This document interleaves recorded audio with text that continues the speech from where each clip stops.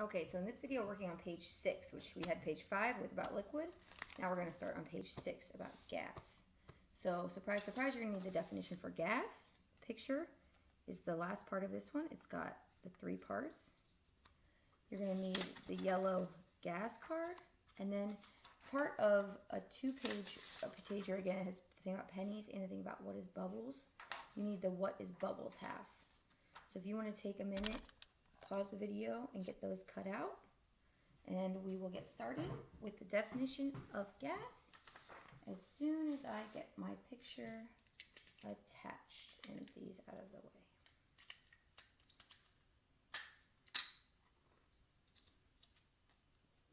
Drop it. I got the dropsies today. Okay, so we're going to start with the definition of gas. Okay, so gas is matter, that's 2 T's, not an H, without any defined, so that we can also say that's without fixed, so no fixed, not fixed, that's supposed to say not on there, not on there.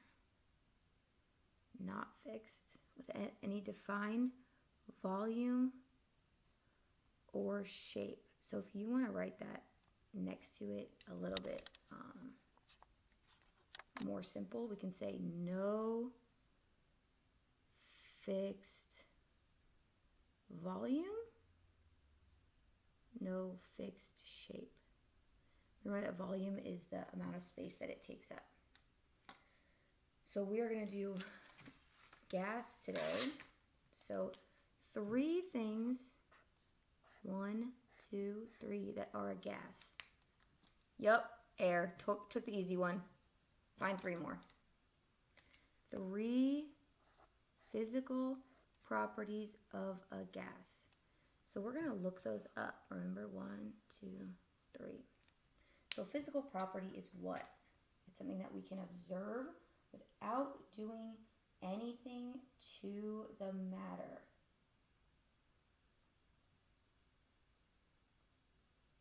Right.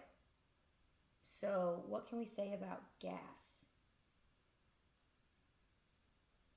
So we're just going to Google physical properties of gas. Now I want to make sure that you put something that makes sense to you. So they're not just going to be necessarily one word. So I'm going to say that they expand, that's a fancy word for grow, to fill container. So remember in class when we were using the example of if somebody, I don't know, maybe it was our principal, farted, the fart wouldn't stay Mr. sized. It would, if the door was closed in the classroom, it would become classroom sized. If it was open, it would become school sized. Okay, so let's look at the picture. We've got water in its gaseous form, which is steam. It's kind of how the water molecules move around. So if you look closely, you see that there's some that are lighter behind it. That's kind of like it's drawing that it's moving really fast. And that on there, remember, this has been like a temperature scale. This says hot. So I want a sentence about how the picture that I picked for you, look, I did half the work, and I gave you 3 pictures, describes the word gas. When you're done, you're going to get that glued in at all the way at the top of the page again. Remember, we've got this page, which takes up a lot of room. But before we get to that page, pause and make sure that you've got that finished. And we're going to do this gas one. And you're going to need either a highlighter or a marker, and probably a pen or pencil to add in a little bit more information. Okay. Zoom out a little bit. Put that down. Okay, so we're talking about gas today. I'm going to draw bubbles.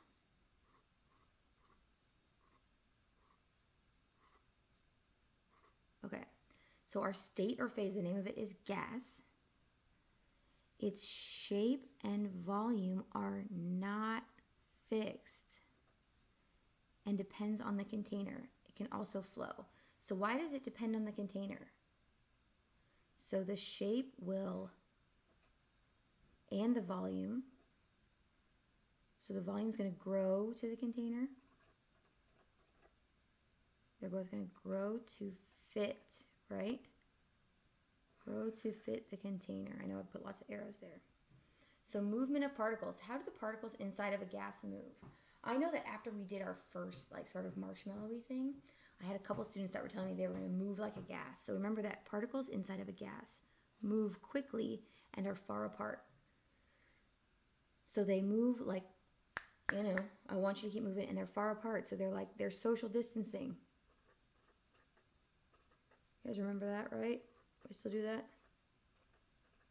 So here we've got a cloud. So we've got air in its natural gaseous state, which you can call steam when it's hot. So we could say that it's steam, or the fancy science term is water vapor. And that is a gas. So let's go over here.